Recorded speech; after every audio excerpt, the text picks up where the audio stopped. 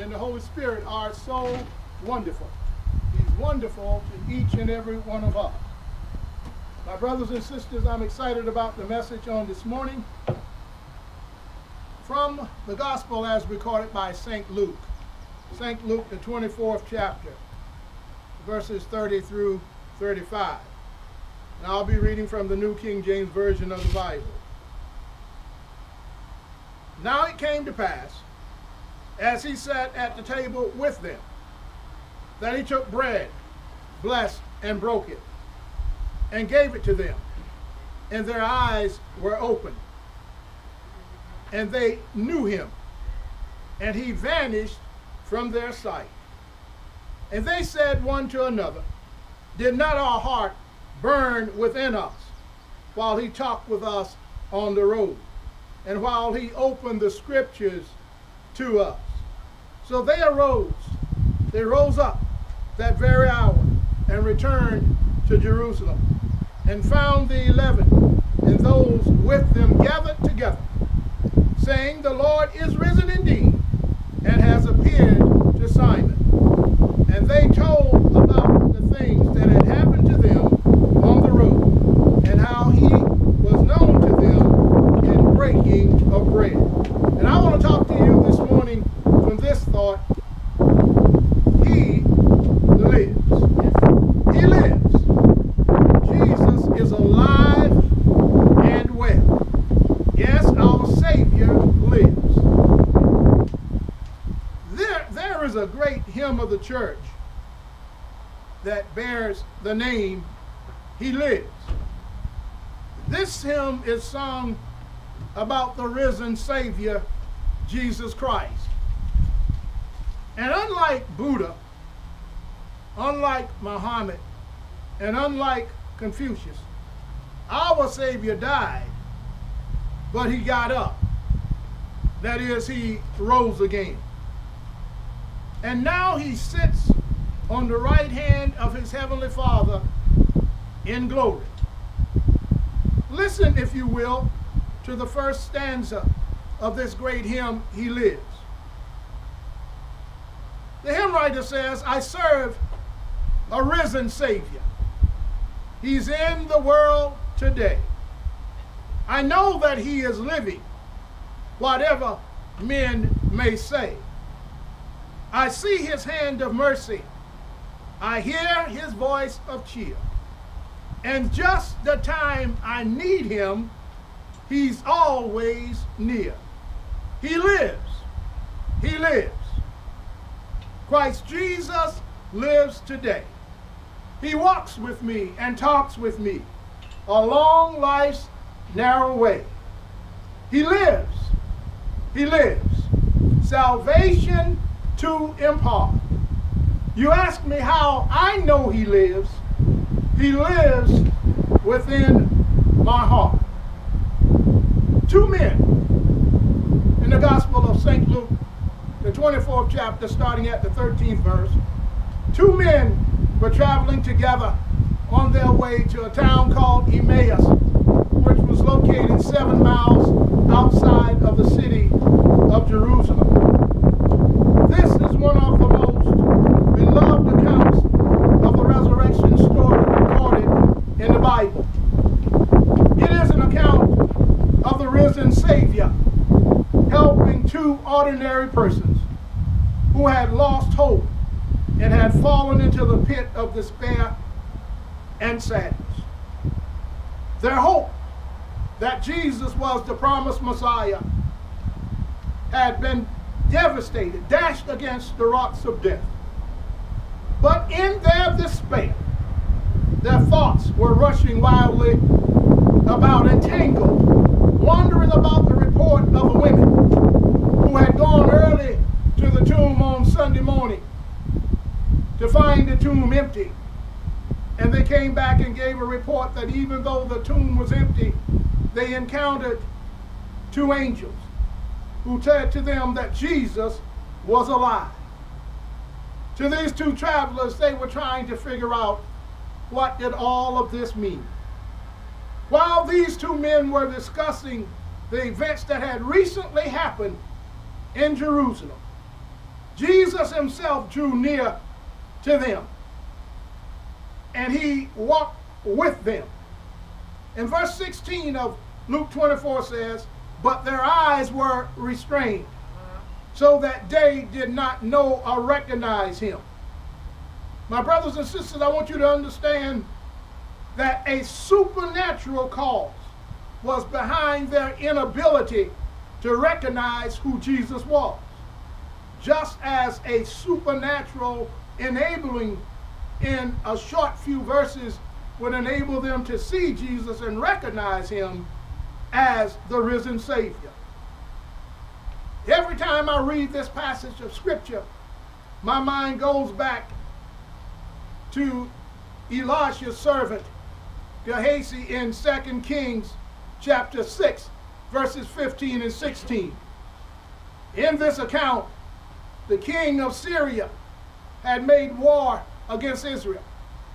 And every time the king of Syria would send his army out to ambush the Israelites, Elisha the prophet would warn the king of Israel, so that the king of Syria ambush was foiled.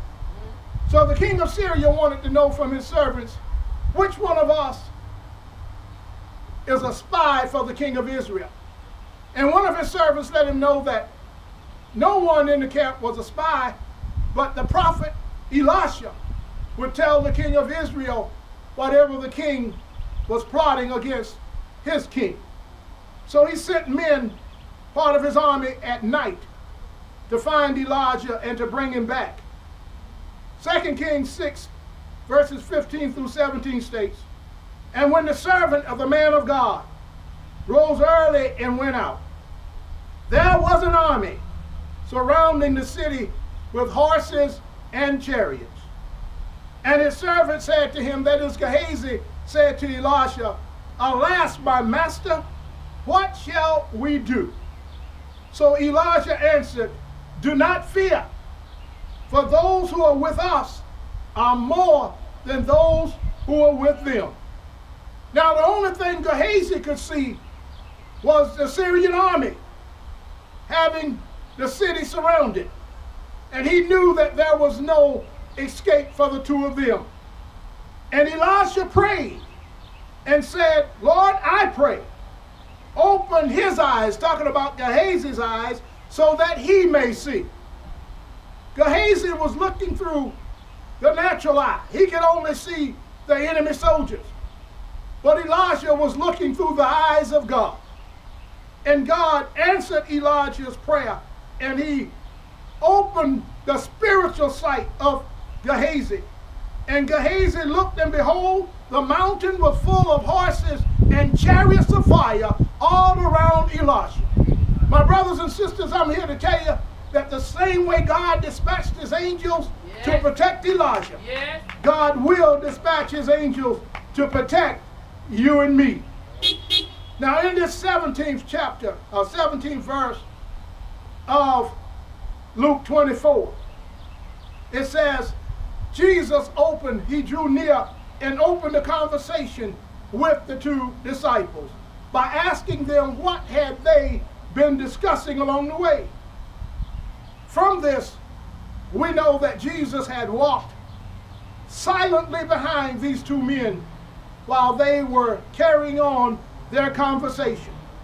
It was evident in their facial expression, and perhaps even in the way that they walked, that they were sad about the events that had taken place. So in this hymn, He Lives, stanza number 2 says, in all the world around me, I see his loving care, and though my heart grows weary, I will never despair. I know that he is leading through all the stormy blasts. The day of his appearing will come at last. He lives. He lives. Christ Jesus lives today. He walks with me and talks with me along life's narrow way. He lives, New Hope. He lives. Salvation to impart. You ask me how I know he lives. I know he lives because he lives within my heart. In verses, St. Luke 24, verses 25 through 27, Jesus makes the Bible, the scriptures, come alive for these two disciples.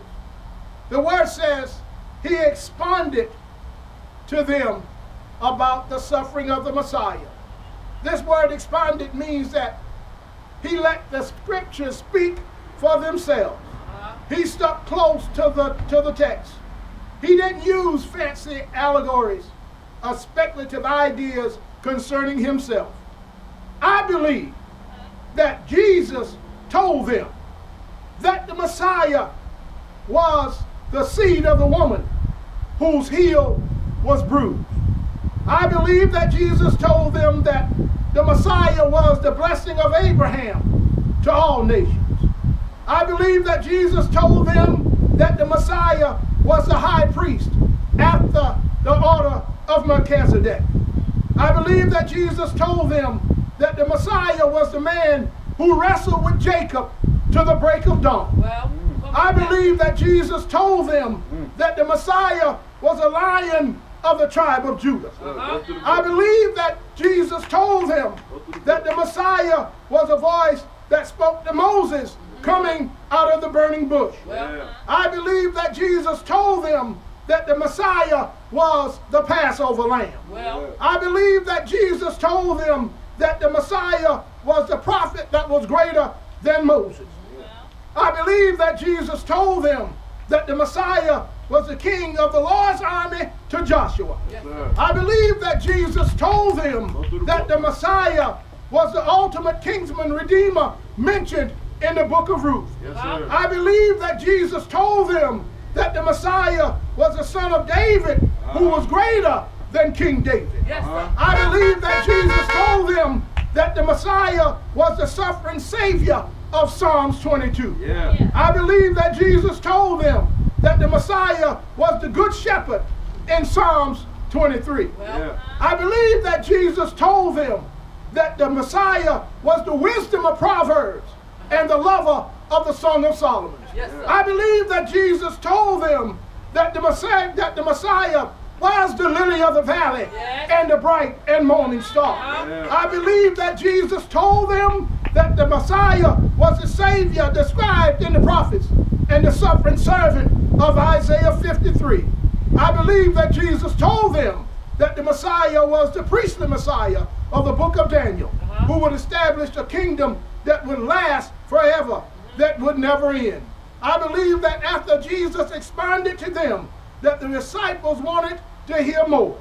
So in verses 28 through 31, it says that the two disciples wanted to hear more from Jesus, so they invited him to come and stay a little while longer.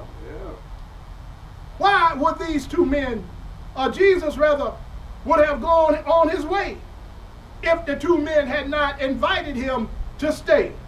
How do I know he would have gone? Because Jesus never enters a life or a home without a personal invitation.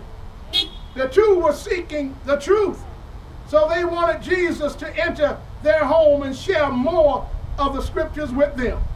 The expression "their eyes were open" should not be understood. It should be rather understood that God opened their spiritual understanding. Now the purpose of Jesus appearing to these two disciples on the road to Emmaus was complete.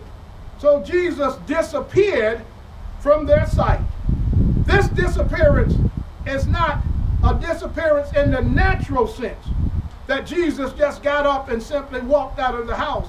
But no, rather this disappearance means that Jesus suddenly disappeared out of their sight. Jesus no longer was regulated by space and time. After the crucifixion and resurrection, Jesus got up out of that grave with a glorified body. That's why the Gospel of Luke 24:39 says, when the disciples were in the upper room with the door shut and locked for fear of the Jews, Jesus appeared right in their midst. Luke 24:39 says, Jesus said to them, "Behold my hands and my feet, that it is I myself. Handle me and see. For a spirit does not have flesh and bones as you see that I have. Notice in this glorified body, there is the absence in the Bible of blood. He doesn't have a flesh, blood, and bone body, but he says, handle me. For a phantom or ghost doesn't have a flesh and bone body. Matthew 7:7-8 says, ask, and it shall be given you. Seek, and you will find. Knock, and it will be open to you. For everyone. For everyone. Jesus doesn't play favorites. Well, he'll do some things for some people and not for others. But it says, for everyone who asks, receives. And he who seeks shall find. And to him who knocks, it will be open. When was the last time Jesus opened some doors that was closed in your face? The same Jesus. The very same Jesus and not another. If you call on him and you call him in sincerity and in truth, Jesus will open doors for you that man has closed. Revelation 3:20 says, behold, I stand at the door and knock. If anyone hears my voice and opens the door, I will come into him and dine with him and make my home with him. William Holman Hunt, a famous painter, painted a picture. Years ago, a lot of people used to have this a replica of this painting hanging up in their homes, where Jesus is standing up, knocking on a physical door. And Holman Hunt said, in that painting, he left something out of it on purpose. If you were to look at that painting, you would see a doorknob on the inside of the door. There's no doorknob on the outside. Depicted in Revelation 3:20, behold, I stand at the door of your heart and knock. And he won't force his way in. But he says, if you will open the door to your heart and allow him to come in, he'll come in and dine with you. And Jesus says, once he come in, I will never leave you, nor will I ever forsake you. Matthew 18:20 says, for where there are 2 or 3 gathered together in my name, he promised there, I will be in the midst. Now, the 2 men, after hearing Jesus and Jesus now disappearing from them, they carry on their conversation between the 2 of them. And they said one to another, did not our heart burn within us while he spoke with us on the road and while he opened the scriptures to us? Notice what they said. Did not our heart burn within us? They were saying, in other words, this scripture is saying, it's not a head problem. It's not a head problem when we don't accept Christ. It's not a head problem when we don't do what is right. This thing started in the heart. Jesus says, out of the abundance of the heart, the mouth speaketh. So he said, did not our heart burn within us? Jeremiah chapter 20, verses 7-9. Jeremiah says, O Lord, you induced me, and I was persuaded. You are stronger than I, and have prevailed. I am in derision daily. Everyone mocks me. For when I spoke, I cried out, I shouted violence and plunder, because your word, Lord, was made a reproach to me and a derision daily. Then I said, I will not make mention of him, nor speak any more in his name. Jeremiah got upset because everyone made fun of him when he went out and spoke the word of God. They made such fun of Jeremiah. He became such a mockery that he said, I will not make mention of him, nor speak any more in his name. I believe that Jeremiah went home and took a seat. But the more he sat down, the more the word of God bubbled up on the inside. So Jeremiah says, but his word was in my heart, like a burning fire shut up in my bones. I was weary with holding it in and could not. Have you ever had God to do something for you? Wow. And you said you wasn't going to tell nobody. Come on now. But you just couldn't keep it to yourself. Yes, sir. Did Jesus touch your body? Yes, sir. And heal your sick body? Yeah. when the doctor said that there was nothing that they could do. Yeah. But then Jesus, Mary's baby, the lily of the valley, the bright and morning star stepped in. And Jesus, the master physician, that has never lost a patient, started working in your behalf. These two disciples, after that word started burning in their hearts, they had just left Jerusalem, a 7-mile journey. They made their way back to Jerusalem and found the apostles and the other disciples already gathered. They listened as Simon Peter was telling of his experience with the risen Savior.